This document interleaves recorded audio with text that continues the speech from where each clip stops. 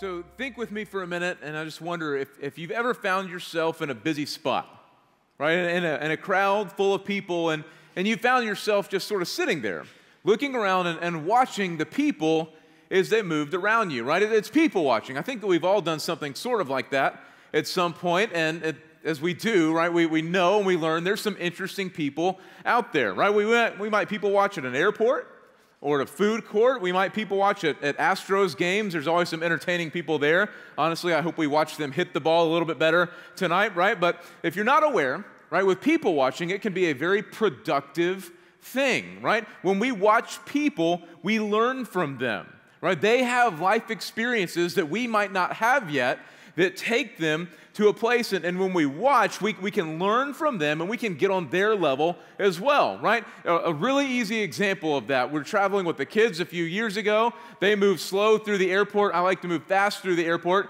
and I saw this guy, right, about my age with kids about the same age, and he was rolling his stand-up suitcase through the airport, right? It's a stand-up thing. He's rolling it along, but he had taken his kid and put him on top of the suitcase, and the kid was holding onto the handle like he was riding a horse, and he rolled through the airport. And without hesitating, I grabbed Will and threw him on that suitcase, and we doubled, right, our speed as we were able to walk through, right? It was a game changer for me because I watched someone, learned from them, and then began to do what they did. And that's what we have the opportunity to do this morning. We're going to look at two men in the Bible. So if you've got a Bible, open up to Acts chapter 8.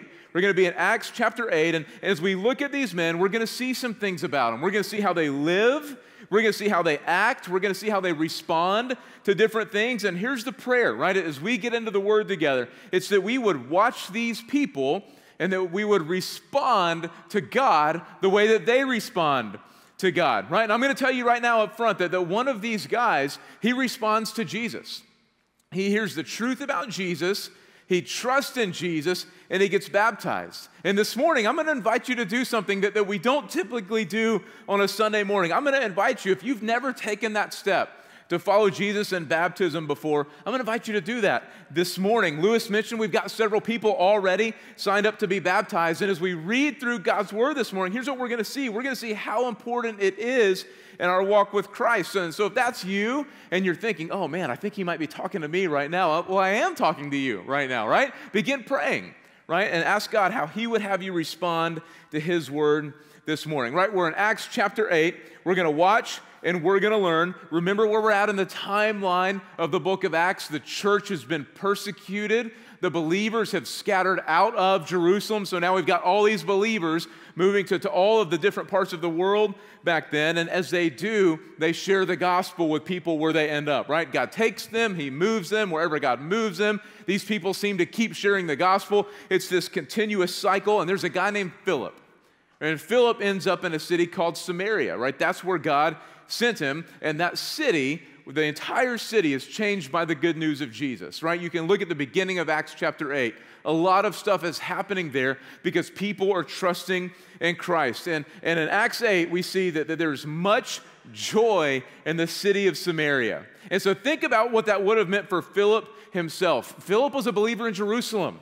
The Jerusalem church is being arrested, they're being beaten, they're being thrown in prison. It's not a good place to be a believer. So he runs, he takes off. And so he's gone from this high-stress situation in that city to now the city of Samaria that's been changed by the good news of the gospel to a place that's described as a place that is full of joy, right? He is in his sweet spot, absolutely loving where God has him, right? But here's the thing.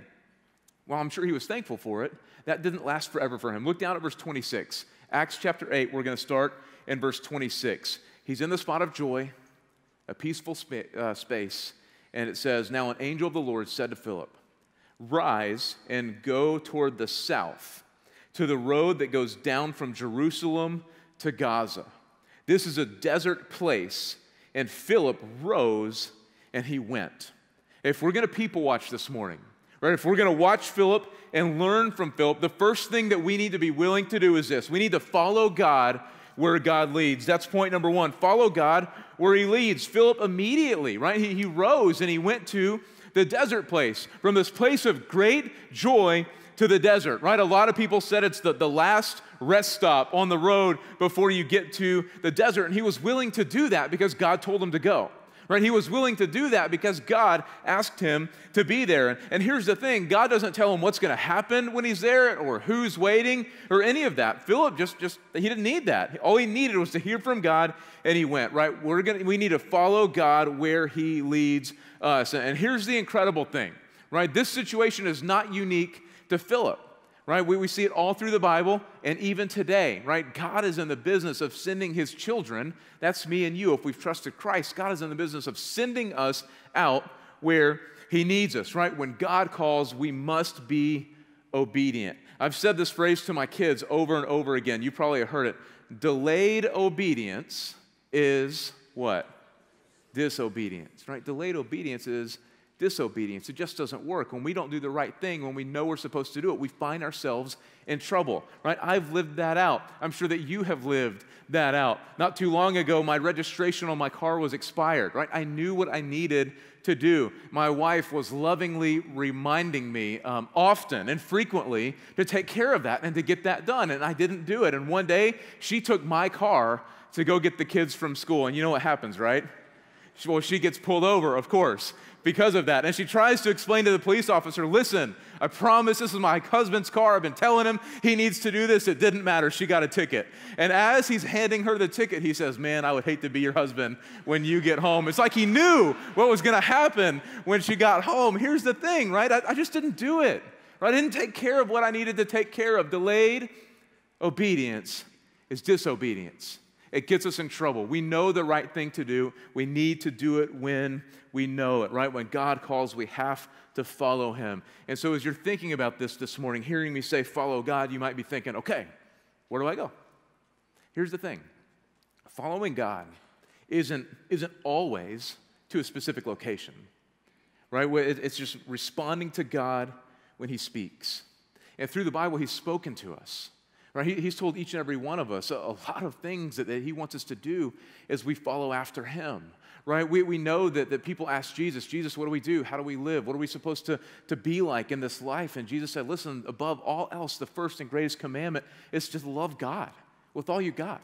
Love God with your heart, soul, mind, and strength. And then he goes on to say, Lewis said it in the welcome today, he goes on to say, listen, the second thing is to love your neighbor as yourself. Listen, we know God has called us to follow him in loving God. We know that God has called us to follow him and loving our neighbor as ourselves. Listen, these aren't specific locations. This is just life, right? This is just how we live as followers of Christ. So let's be committed this morning to following the example we see in Scripture and following Jesus in every area of our lives, right? No matter where he leads us. And yes, sometimes it is to a new location, and God's calling us out to a new spot. So we've got to follow God like Philip, and we see when Philip follows God, he ran in to someone. Look down at verse 27 of Acts chapter 8. We see that as he goes where God called him to go, there was an Ethiopian, right, a eunuch, a court official, and he was returning from Jerusalem. And the Bible also tells us that this eunuch, he's sitting in the chariot and he's reading scripture from the book of Isaiah. Look at verse 29. It says, and the Spirit of God said to Philip, go and join the chariot. And so Philip, again, he follows God. It says, so Philip follows God again to the chariot, and he hears this guy reading Isaiah, and he asked, do you understand what you're reading? Look at verse 31. This guy said, how can I? Unless someone guides me or shows me. And he invited Philip to get up into the chariot and to sit with him. Right? As we people watch, we see that Philip followed God. And the second thing that we notice is this, is he engaged people. Right? That's the second thing that God is calling us to from his word this morning. We must be willing to engage people, right? He sees what's happening in the chariot and he doesn't run away. He doesn't think this guy's good. He engaged. He put himself in the middle of what was going on. And for us, it doesn't matter where we go from here. We've got to be willing to engage people. Now I'm going to be honest with you. I missed this for a lot of my life up until now, right? There's seasons where I tried not to engage people. When I was on campus at A&M and I had to walk across campus, there were all these people. They wanted to talk and stop and chat with you in the middle of the commons area there. And so there were times, don't judge me for this, but there were times I would get my phone out And I would just walk through like this. There wouldn't be anybody there. But if I had my phone out, nobody would talk to me, and I would not have to engage. Listen, that's wrong, right? I missed so many opportunities to talk to people. We got to be willing to engage where God places us. Work, school, home. Listen, our trash cans blew all down the street this week. Yours did too, right? Because of that wind, right? Listen, we had a great opportunity to engage neighbors picking their stuff up out of our yard. Listen, wherever God places you, don't look the other way. Don't be too busy. Don't be stuck in your routine. Be willing to break away from what's going on and engage people. Philip did, and here's the incredible thing, right? We see in Acts 8, as he engages, he was even willing to get in the chariot. Now, I want to drill down on this for a second. He got into the chariot with someone he didn't know. He got into the chariot with someone from another country, a different background, someone that didn't look like him. He got into a chariot that was moving, right? It was moving away from his home. It was moving away from everything that he was comfortable with. And he was willing to do so because he wanted to see this man come to know Jesus. Listen, as I read that and I think about getting in the chariot and going away from what's comfortable, away from what's known, that has a huge impact on me. Guys, we are called to love people like this, right? Our love should drive us to engage people, to be uncomfortable for their sake so they could come to know Christ.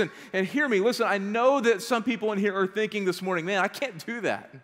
Or you're thinking, man, I'm an introvert, right? I'm not a people person. It's hard for me to talk to people. Or maybe some people are even thinking, listen, I don't even like people, right? I've got enough friends. I don't need any more friends. I can't keep up with it. Listen, let me just say that those things are not okay, right? That's not okay as believers, right? Even when we're uncomfortable, we're called to obey, right? We're called to engage people, right? Philip got into the chariot, and for some of us this morning, maybe a lot of us this morning, as we read this and as we see this, God's saying, man, it's time to get in the chariot, right? It's time to be willing to get out of your comfort zone a little bit. It's time to talk to someone you don't normally talk to. It's time to have conversations that you've been putting off for a while. God's calling us, asking us to engage people. And as I read this, as I think about him in that chariot going away from what's known, going away from what's comfortable, I can't help but ask this question, right?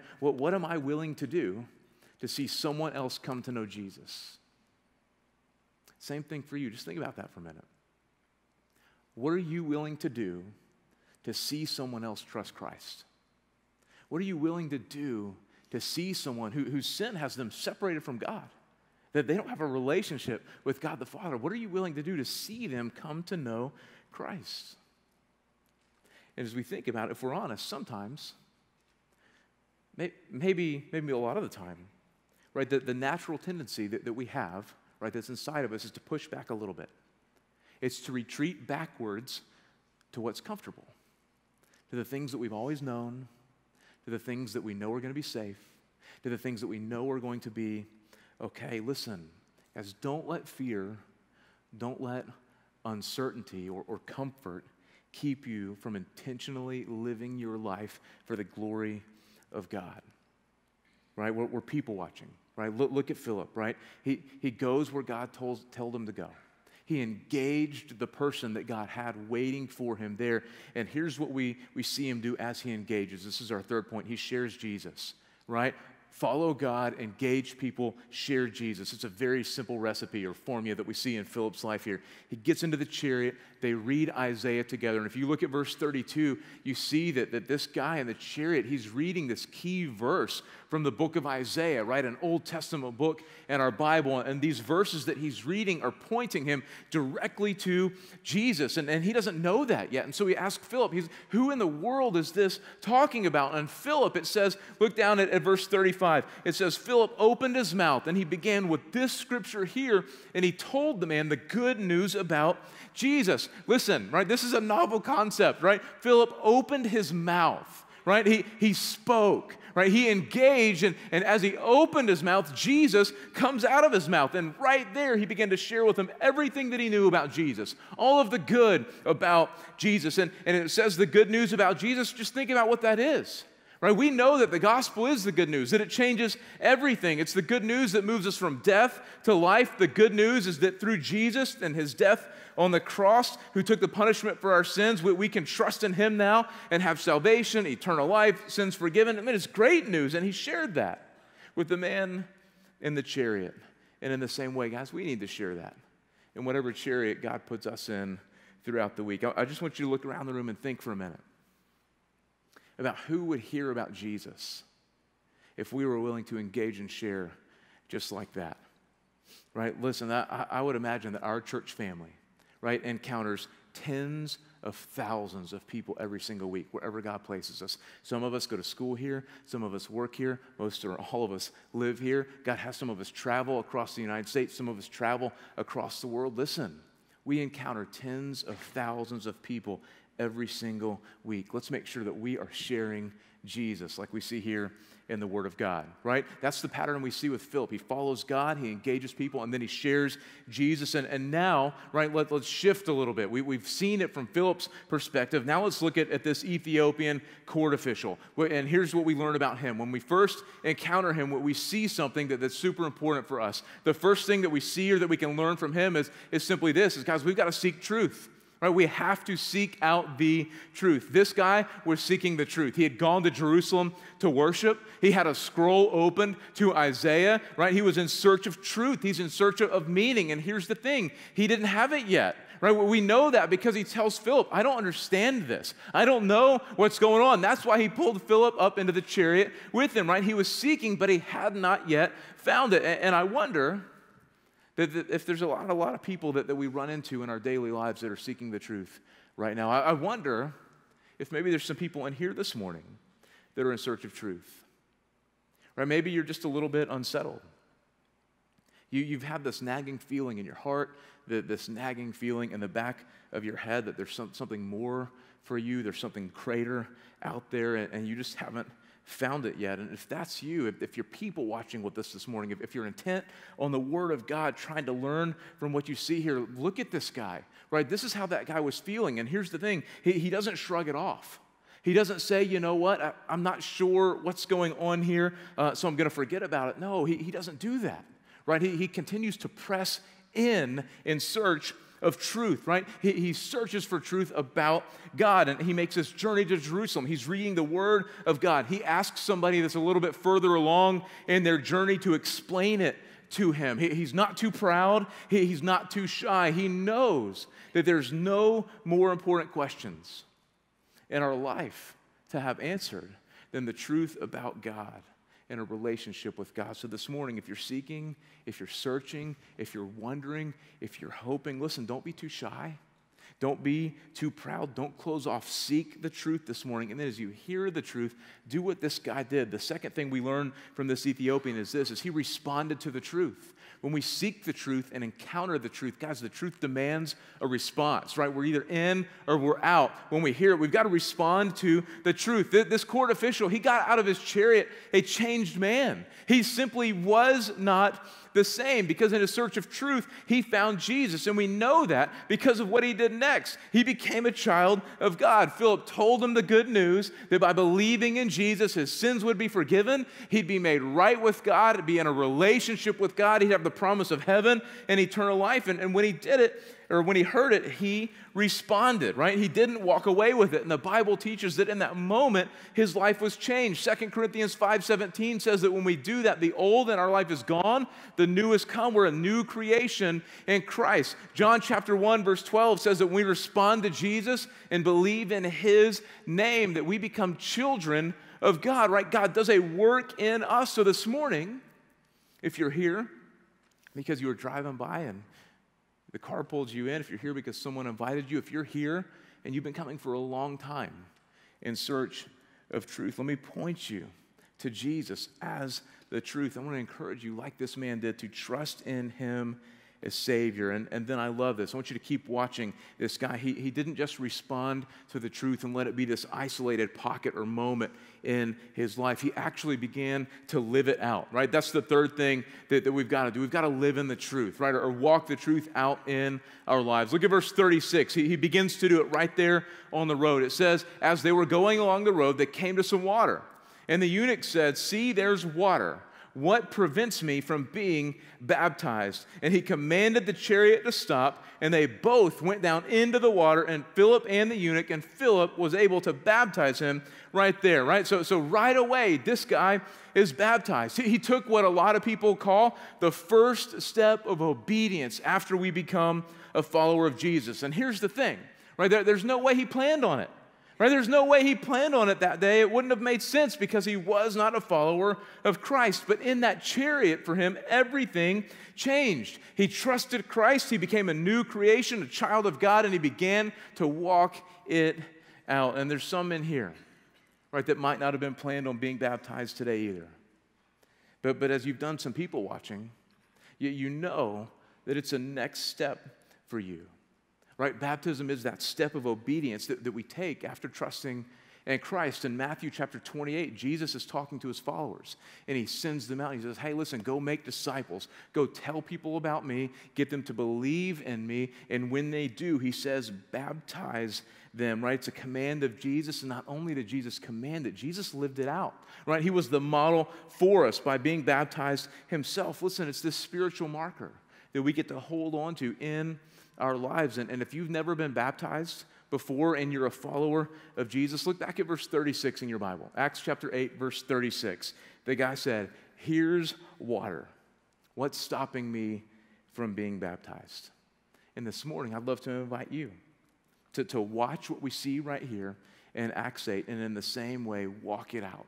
Do what Jesus has told us to do and be baptized. Right? When we take that step of faith, of obedience, we are publicly identifying with Jesus, just like this man here. We're letting people know that Jesus has changed us. We're letting people know that Jesus has saved us and brought us into the family. We know and understand that the step of baptism is not what saves us, right? It is a public declaration of what Jesus has already done in our hearts and in our lives. And what we see here with this Ethiopian official, we see all the way throughout the book of Acts, right? There's this pattern of people that trust Christ and then make it public by going forward in baptism. In Acts chapter 2, this crowd of people hears a sermon and they respond to it and they say, "What do we do next?" And Peter says, "Trust Christ and be baptized." And that day, thousands were. In Acts chapter 9, Paul, the one that we'll look at as the great missionary later in Acts, he trusts Christ, and the Bible says immediately he's baptized. In Acts 16, Lydia and her family encounter believers. They're down by the river, and they trust Christ, and immediately Lydia and her entire family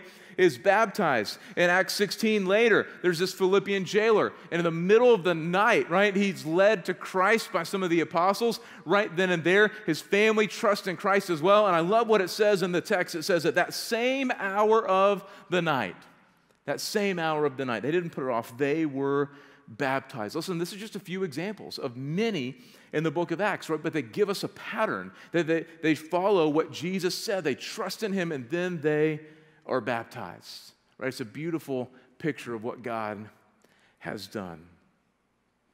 It tells the church that you belong to the family.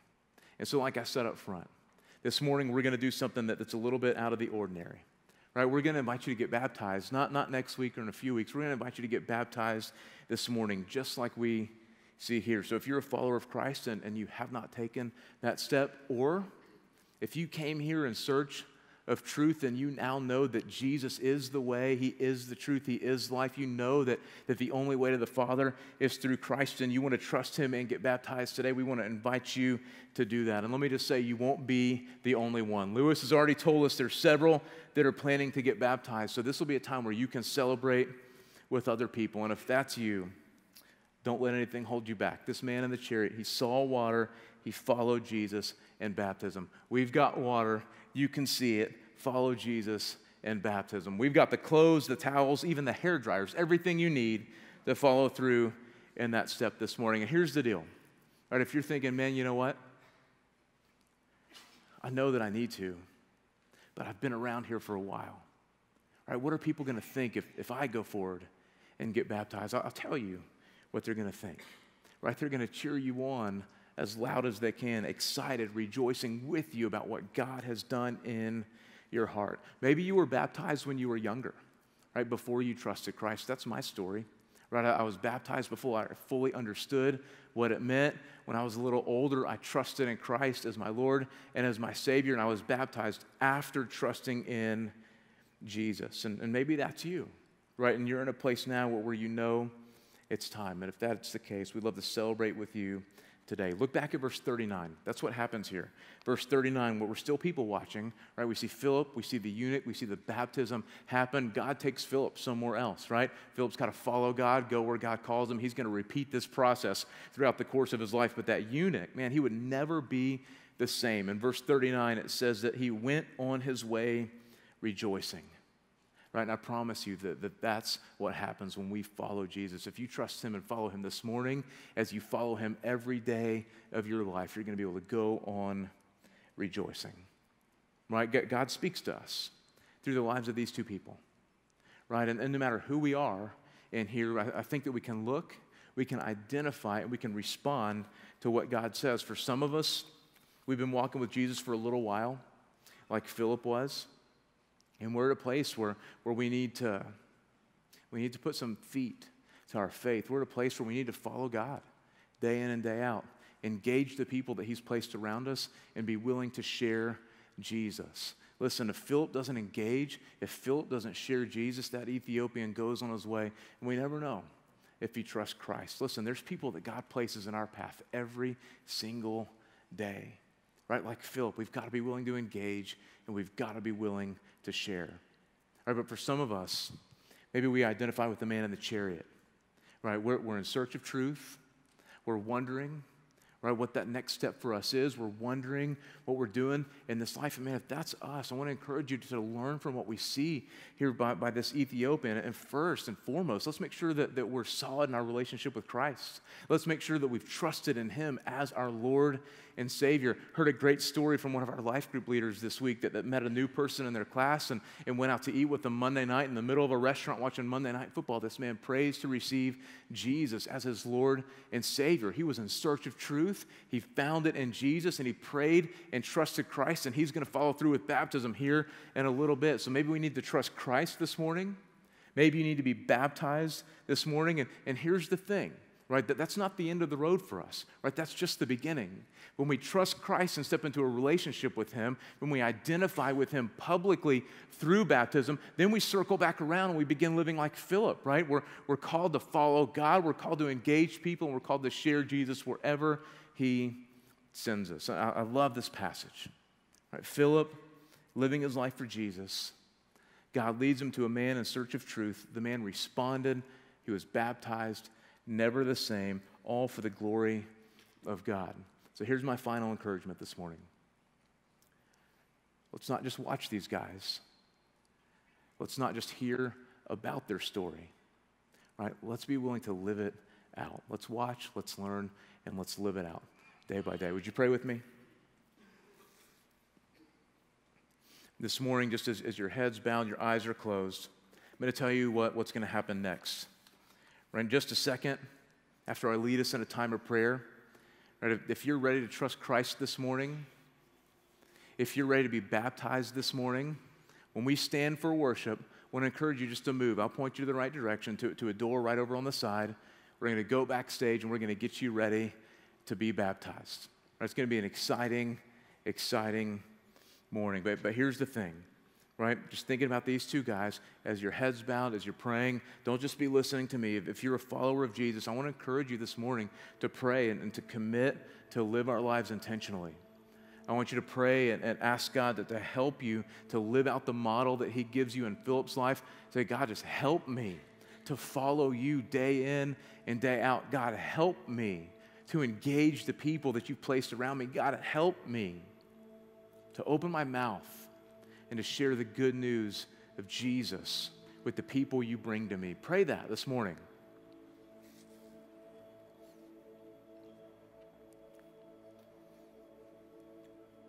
And then for those of us that want to identify maybe more with the man in the chariot, who would look in this story and say, you know what, I'm the guy that's sitting there and I didn't really understand what was going on. Maybe your decision this morning, your response to what God has shown us in his word, maybe you need to trust in Jesus as your Lord and Savior.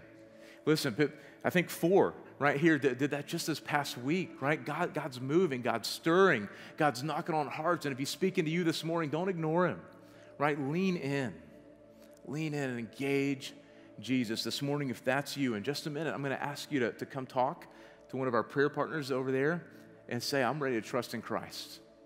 Right? For some this morning, you see this guy get baptized immediately after following Jesus, and you're thinking, you know what? I've been putting that off. That's my next step.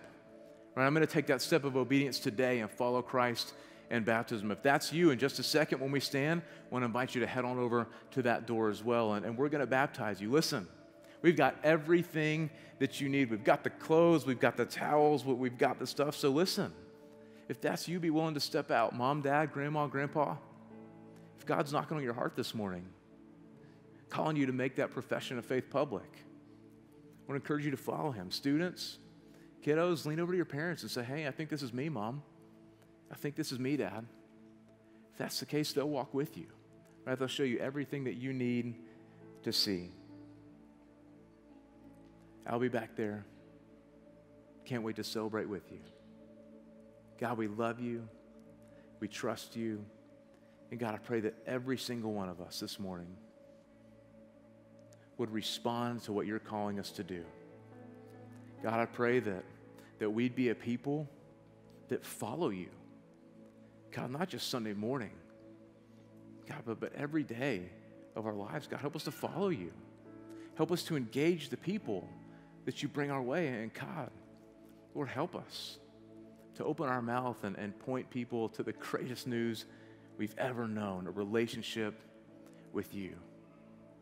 And God, I pray for those of us that are sitting here this morning that are sort of stirring in our hearts right now. God, wondering, man, am I going to go? Am I not going to go? Am I going to trust Christ this morning? Am I going to be baptized? God, I pray that for those of us that are thinking that right now, God, give us the boldness and the courage to respond just like this man in the chariot to the truth that we know. God, help us to respond in obedience to what you've called us for. And God, help us when we leave here today to go on our way rejoicing. God, we love you, we trust you, and we thank you. It's in your name we pray. Amen. Thank you for joining us online. We hope today's experience encouraged and challenged you. At Champion Forest, we are passionate about all kinds of people coming to know God, to grow in their relationship with Him and others, and then to go out and make a difference in the world. We would love the opportunity to talk and pray with you.